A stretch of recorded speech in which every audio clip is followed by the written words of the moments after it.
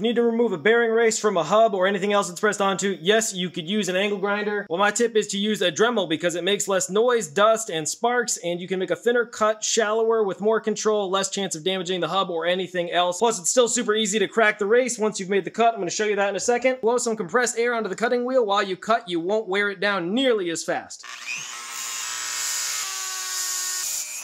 A nice thin cut. I barely wore through my cutoff wheel.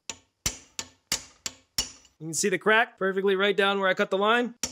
Angle the cut like I did. When you hammer on it, it'll actually push the race off as you chisel. There you have it, race is off. You can see the crack, no damage to the hub. It's pretty rusty, which is why that came off a little harder than usual. Job done, just thought I'd share the tips. Here's why I do it this way. Damage from the previous person. There's an angle grinder mark. Also, somebody did a number on this thing. Went heavy at it with a hammer. I usually don't damage these things, but I usually get them damaged.